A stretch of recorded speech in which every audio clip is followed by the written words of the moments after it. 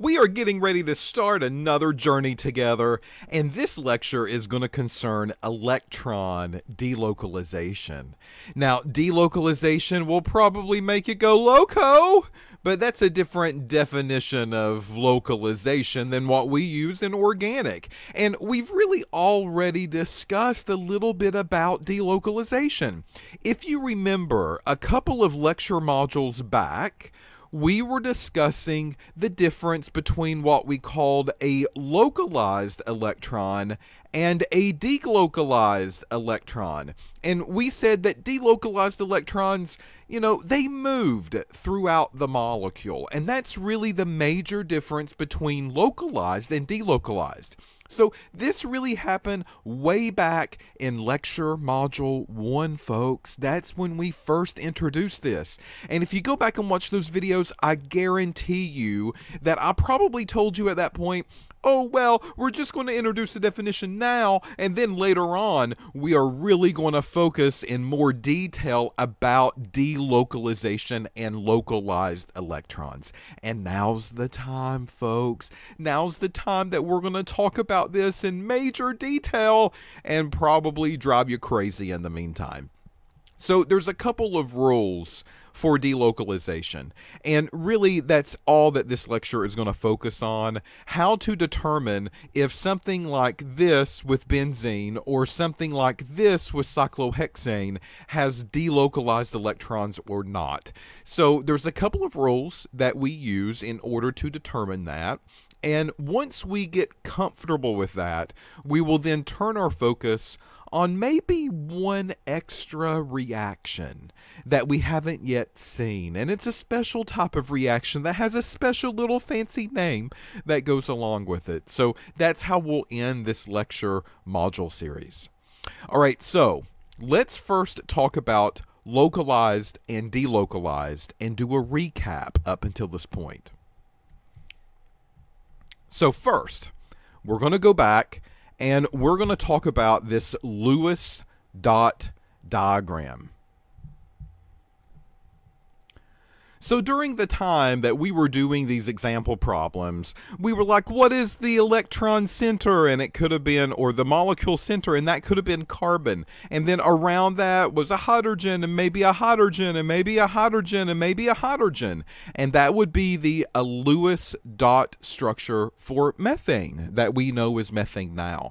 So we did this total valence electron count. We said that carbon had 4 valence. That came from the periodic table as far as the group number goes. We also said that hydrogen had 1 valence. So we have a total of 4. That gives me 4 plus 4, which is an 8.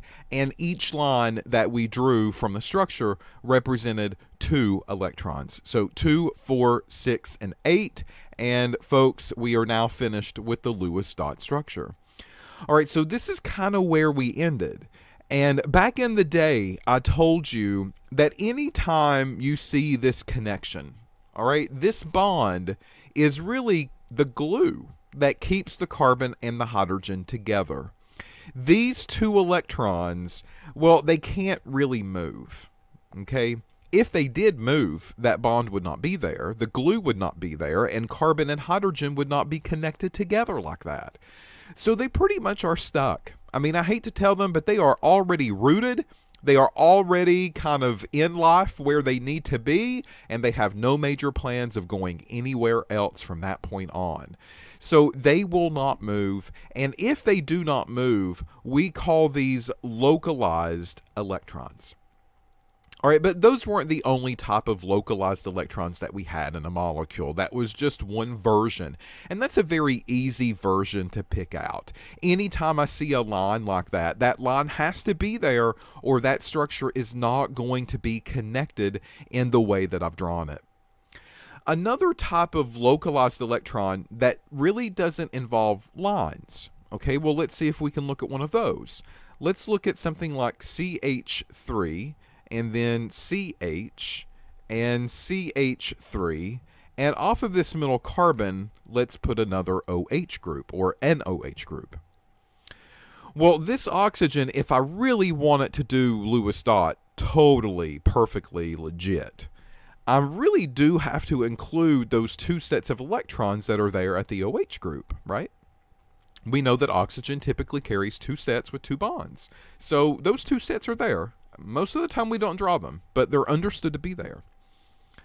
Well, these are electron pairs. So I'm just going to circle a pairing of them. There we go, one pair and two pair. And the question that people tend to always have in the delocalized theory, are those permanent? And the answer is yeah, those are permanent as of right now. So what that basically means is that oxygen really does need two sets of electrons. And those electrons are going to look throughout the molecule. That's the key. They're going to look through the molecule and they're going to question, is there a better place for me in life? Right? So right now I'm stuck on this oxygen. Right now I'm in a relationship with this oxygen. Is this really where I need to be? Or is there something better? Is there a greener pasture somewhere? Do I just need to uproot, get up and move, cut all ties that I have here with the oxygen? And can I find a better spot for me throughout the molecule? Yes or no? And in this case, the molecule doesn't. Now, you're questioning why, and we'll get to that point. But these free sets of electrons, the point that I'm trying to get across, is that in this example, those are not going to move either. They're going to stay put. So that means that these are also localized electrons. There's nowhere else for them to be. So they stay where they are. They do not move through the molecule at all. So here are two examples of what we would call localized system or localized electrons. They're stuck. They cannot move. They're kind of where they need to be from here on out through the lifetime of the molecule, and there's nothing that those electrons can do about it. But as you can imagine, and maybe you're like this, there's some electrons that would prefer not to be in this position for the rest of their life. They want to get out. They want to see the world. They want to, experiment and experience life to the fullest. And those electrons are what we call delocalized. Now, we did do an example of delocalized back in Module 1. If you remembered, there were times like this CO3 group. We would draw these structures, right? So carbon would go in the center, and then oxygens would go around it. There you go. Carbon's got 4 valence, oxygen has 6 valence, and there's 3 of them, so that's 18 and 4. Well, 18 and 4, what is that, folks? It's 22. And then we also had this extra 2 up here because it had a -2 charge. So that means there's 2 extras that it's carrying with it. So I'll add 2 more onto that, and I'll get a total of 24. Well, I've just taken care of 2, 4, 6 of them. All right. Well, what does that give you as a total? If you can do the math in your head, it's 18 left, folks. 18 left. So I've got 18 dots that I need to put around the structure, and we always said we start on the outside and we work ourselves inside. We do that last. All right, so 18 dots. 1, 2, 3, 4, 5, 6, 7, 8, 9, 10, 11, 12, 13, 14, 15, 16, 17, and 18, right? So we looked at all the oxygens at this point and we said, hey, look, this oxygen's got 2, 4, 6, and then 2 more from the bond. That's a total of 8. And then that oxygen has 8, and this oxygen has 8, and that carbon, it only has 6. So do you remember how we fixed this problem? Everything really needs octet, at least in the beginnings that we start drawing these structures. Not everything actually requires octet, believe it or not, but in these early examples they do. So this particular carbon in the center, it needs 8, it only has 6, it needs 2 more, and the way that we fixed it is we said, hey, listen, we can erase 2 dots from one of these atoms. That's all that we need to do. And they can be shared between carbon and that oxygen. This oxygen still has 8, 2 and 4 from the dots, 6 from the first line, 8 from the second line. There's your 8. And now the carbon in the center does have 8, 2, 4, 6, and 8.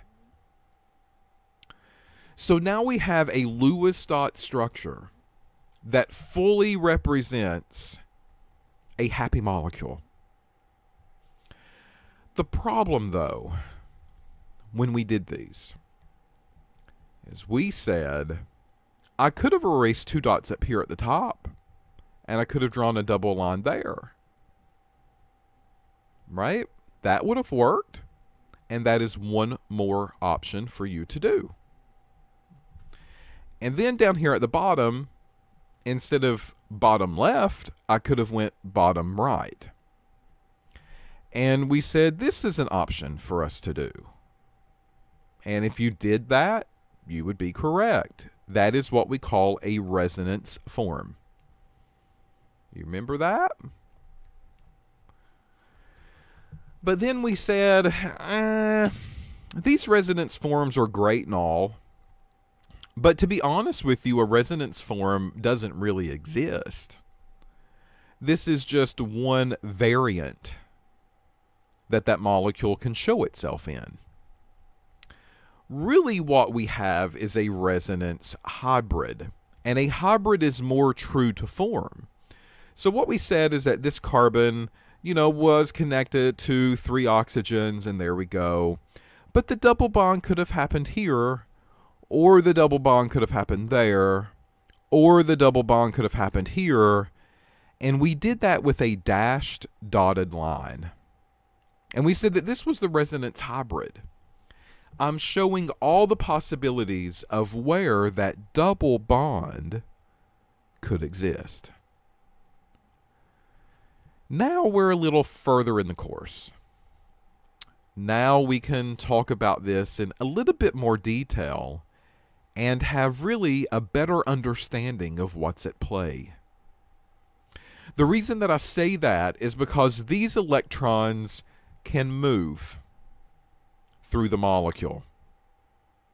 All of my solid lines, they have to be there, folks. That glue has to hold carbon and oxygen together. Those are localized. So this compound does have localized electrons. They have to stay put. But because I have these options, a pair of electrons, they could be here, or a pair of electrons could be there, or a pair of electrons could be there. Folks, they're looking at more in life. They're looking at where else they could be. Where else could they fit in? Where else could they start a life and be happy? And in this particular molecule, those electrons have 3 possibilities. They just really have to kind of figure out where they want to be. But here's the problem. Let's say that they are in Wilmington right now, and they're happy for a little bit. And then they go, oh gosh, Wilmington, it's such a small area. Everybody knows each other. I need something bigger and better in life. And then they move upward. They go to Raleigh. And then they go to Raleigh and they go, oh, this is great. I love this. This is the best choice ever. And then after they're there for a little bit, they're like, God, I hate this traffic. What are all these people doing moving to Raleigh-Durham? I stay in traffic for hours and hours, and I only go 1 or 2 miles. I'm out of here. See ya, folks. And then they move on to the next better place. Maybe they go to Asheville. Oh, yeah, Asheville's great. I'm on the sidewalks. Everybody's just so laid back and chill. And, I go to the city parks, and people are, drumming the drums and dancing in the street, and I just love it. And then one day they wake up and they say, Asheville's up in the middle of nowhere in the mountains. I don't need to be here. I really like the beach. I've missed the beach so much. And then they move back to Wilmington. Folks, this is a pattern that happens over and over and over. So what I'm trying to get across to you is that sometimes route 1 is okay. Sometimes route 2 is okay. Sometimes route 3 is okay. And those electrons that can move will take advantage of every spot that they can be present in. And they will keep rotating over and over and over and over. And that is why we do a hybrid representation. It shows you exactly where these electrons could end up being in a molecule. And it really is their option at that moment in time, where do they want to be? And that's this whole concept of delocalization. So if we want to define delocalization, there's a couple of things that we could do. All right. So delocalization. Number 1, the electrons will move through the molecule. That is a delocalized electron. Now, maybe they'll move through the entire molecule. That's okay. They can move through the entire state. That's fine. Or maybe they will only move within a certain area. Maybe Wilmington, Raleigh, back to Wilmington, and so forth. Maybe that's all that they do. Or Wilmington to Jacksonville, Jacksonville back to Wilmington. That's all that they do. So they don't have to go through the entire molecule, is what I'm saying. They can just be little gypsy electrons that only will travel between a very small certain area in the molecule, and that's fine. We still call that delocalization. Number 2, we're going to say they do not belong to a certain atom. They never settle down. They never get in serious relationships. When they pack up and leave, they sever all ties and they go to the new location and they hang out there for a while. Maybe they make new relationships there. But folks, one day they're going to wake up and say, I'm tired of this too. And they're going to get up and just move and maybe not tell anybody about it. Poor little delocalized. I mean, could you imagine? These electrons just don't seem very happy to me. But maybe I'm fooled. Maybe that is what makes them happy. Traveling and going from place to place and never settling down. Number 3, we often say that they are shared. And they are shared typically with at least 3 atoms. Oh, gosh, now we're stepping in it a little bit. A poor little delocalized electron in a relationship with 3 different atoms can't ever make up their mind on where they want to be or who they want to see. They've got a boyfriend or a girlfriend in Wilmington. They've got one in Raleigh. They have one in Charlotte. And they just migrate and move. And all of those other atoms have no clue that the others exist. The drama and the soap opera of an organic chemistry reaction and molecule. Number 4, we also say that they typically happen in flat molecules or flat areas within the molecule. What we're talking about here are p overlaps. So p overlap. What's a p? Do you remember what a p electron was? Well, I hope that you're going to tell me these are electrons that are in a p orbital, s, p, d, f, right? And those lobes overlap to create your double bonds. They could also create your triple bonds, but they could also just be electron sets that are just kind of out there as well. So we're going to have to take a closer look at the p chemistry that happens in an organic molecule. So here are 4 rules that we look at, right? Just a generalization of a delocalized electron. And we're going to give you more specific rules. I am, at least. Again, I'm talking about myself in plural. Why do I do that? Multiple personalities? Move over, Sybil, right? Okay. So here's an example of localized and delocalized electrons. In this case, localized only. So what we're looking at to the molecule to the left, this is methylamine. You should know how to name that at this point, right? Methyl group, NH2 is the amine group, so common name methylamine. And it looks like this bond, it has to be there. And they're just highlighting that particular bond. So because it has to be there, folks, that is a localized electron. Okay, this free set of electrons, well, they're going to look, they're going to see, is there a better spot for me to go? And they're going to realize, no, there's not a better spot for me to go. Nitrogen needs 3 bonds and a set of electrons, and I'm staying here because nothing else is convincing or nothing else is more satisfying than the spot that I am in now.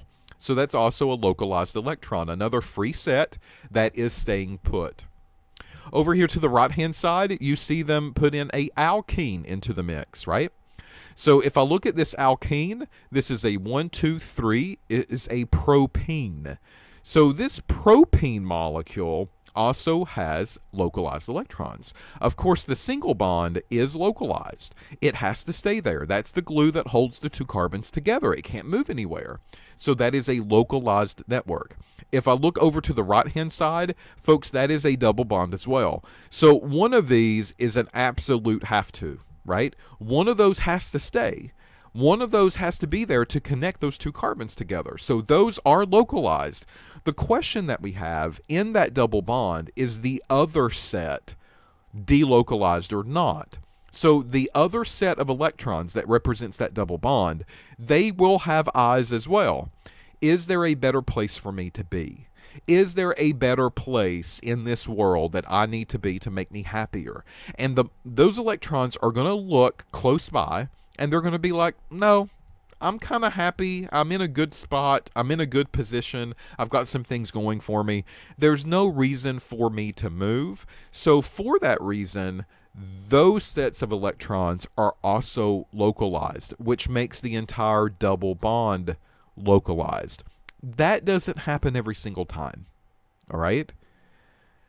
And if you've noticed, I've been very careful. I have said these electrons will look around. They will make that decision. But we don't really know what goes into that decision, do we? Not yet. We'll get to that point, but not yet. Now, if you want to look at delocalized, here's another example of delocalization. So here we have a methyl group, CH3, on the C, double O, and O. You know, if this was like an H out here, this would almost be like a carboxylic acid, right? C double bond O with an OH. So this is getting us closer to the world of organic a little bit because of that. All right, well, if I look at this structure, the same thing happens what happened in our Lewis structure that we did together. I'm going to get an area where this oxygen has 2 pairs of electrons and this oxygen's got 2 pairs of electrons. Well, they probably had 3 at one point, but one could move inward and create a double bond there to satisfy an octet. And if I could do it on one of the oxygens, folks, I can do it on the other oxygen too. So that's the dashed line, and that's what that represents. Hey, I could erase 2 dots on that oxygen and draw the line there, and that would be okay. And those dashed bonds represent delocalized electrons. They are electrons that can move throughout a molecule. Now, the funny thing happens here. Before I tell you the rules that these electrons, the decision factors that go into whether or not an electron is delocalized or not, a funny thing happens here in history. And this really concerns the structure of benzene. Okay, I'm not going to show you the structure of benzene yet. But why was benzene so important? Well, here's the problem. Way back when studies were first done on benzene, they were trying to draw structures like this on a sheet of paper, right? How do we represent benzene? How do we do that? Well, some of the early studies from the lab told us that benzene had 6 carbons and it has 6 hydrogens. So people scratched their head and they said, 6 carbons and 6 hydrogens? Huh. Well, how could we connect these carbons and these hydrogens together in order to make them all happy? Is it a straight chain? Okay, well, let's see. I've got 1, 2, 3, 4, 5, 6. So there's 6 carbons. And it only has 6 hydrogens, right? Okay, so 1, 2, 3, 4, 5, 6. I'm short some hydrogens, right? Look how many more I would need. If benzene was an alkane, this is a 2N plus 2. So 6 times 2 is 12, plus 2 is 14. It would need 14 hydrogens. But folks, it does not. It only has 6. And then they sit down again and said, okay, well, what about an alkene? Let's try an alkene. 1, 2, 3, 4, 5, and 6. And they drew an extra bond. And then they went back and put some hydrogens on it. Maybe this will work. Or maybe it will get us closer. Who knows? But we're going to try it. So this carbon only needs 2. 1, 2. This one needs 1, 3, 4, 5, 6. And now I stop. So they look at this molecule and they said, you know, we got a little bit closer to satisfying the octets on everything, didn't we? I mean, we were able to take these hydrogens further in the molecule before we ran out. And we now know that if we have an alkene, this is really just simply 2N. So 6 times 2 is going to be 12. I would need 12 hydrogens, and I don't. I only have 6. So then someone said, okay, well, what about multiple bonds?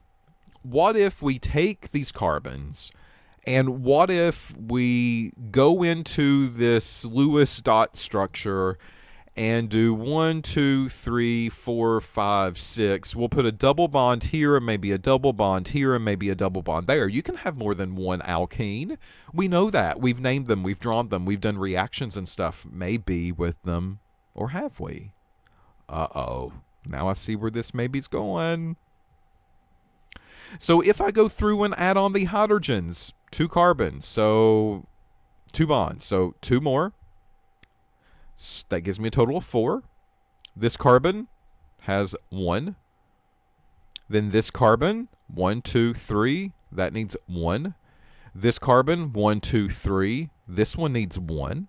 This carbon, 1, 2, 3, that one needs 1. How many do I have? 1, 2, 3, 4, 5, 6. I ran out. But I still need 2 more, right? I still need 2 more hydrogens to make this work. I got even closer. But folks, what if, and this is what someone did,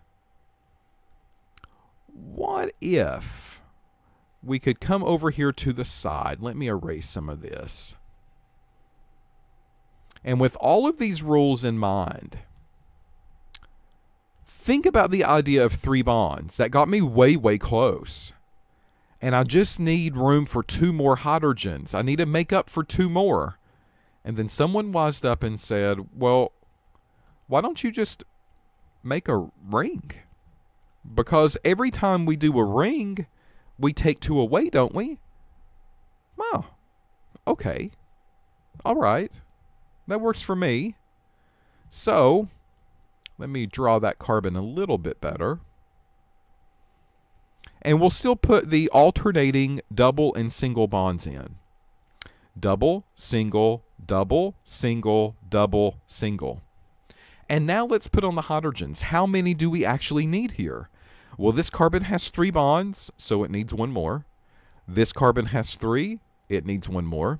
This carbon has 3, it needs 1 more. This carbon has 3, it needs 1 more. This carbon has 3, it only needs 1. And this carbon has 3, it only needs 1. Folks, look at what we just did.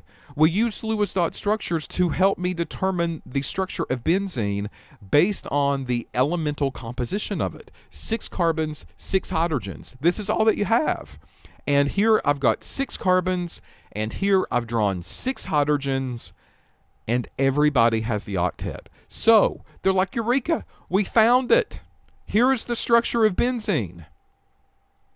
So what we decide to do is take that drawing and simplify it down. So we'll take my ring structure, cyclohexane, with a double, single, double, single, double. We leave off all the hydrogens, make it like a skeletal structure, and there you go. So we say, ding, ding, we got it. But there was some confusion. There was some confusion here because this, folk, is an alkene. Alkenes have reactions. I break the double bond. I add two groups on, H and Br, or H and OH, or Br and Br, or H and H. We've talked about so many different alkene reactions, right? The problem, though, is that this structure, it was an alkene. There were 3 double bonds, but folks, it didn't really undergo any of the alkene reactions. And now people scratch their head even more. So what happened with this? What's going on? Now we'll figure that out in the next video.